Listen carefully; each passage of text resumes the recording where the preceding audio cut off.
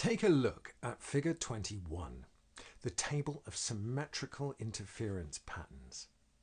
I'm going to demonstrate how these patterns should be practiced and performed. First, you establish the units of pulse, the ones. 1, 1, 1, 1, 1. These should really be performed silently in your head. Once you've got those, you can start clapping a rhythm from a number pattern. Here's the number pattern 4 to 3. 1, 2, 3, 1, 1, 2, 1, 2, 1, 1, 2, 3, 1, 2, 3, 1, 1, 2, 1, 2, 1, 1, 2, 3. It really helps to say the numbers out loud as you clap. Here's the rhythm of 5 to 4.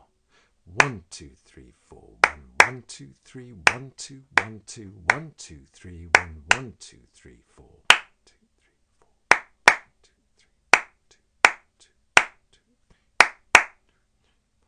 That time, I silenced my counting so that you could just hear the rhythm.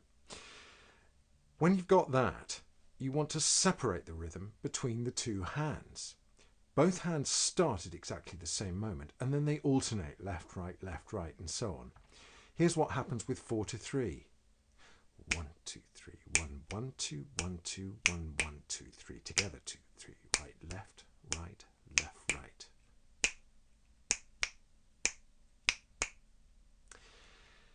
Now we can add a metric pulse using your mouth.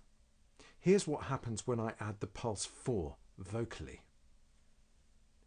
Da, da, da, da, da, da. And now I add the pulse 3. Da, da, da, da, da, da, da, da. This kind of effect is really accenting, but it also shows what happens when a rhythm is barred according to the generators that make it. See page 9. Remember, this isn't just an exercise. A number pattern isn't just a number pattern, it's a rhythm. So make it musical. Ba, ba, ba, ba, ba.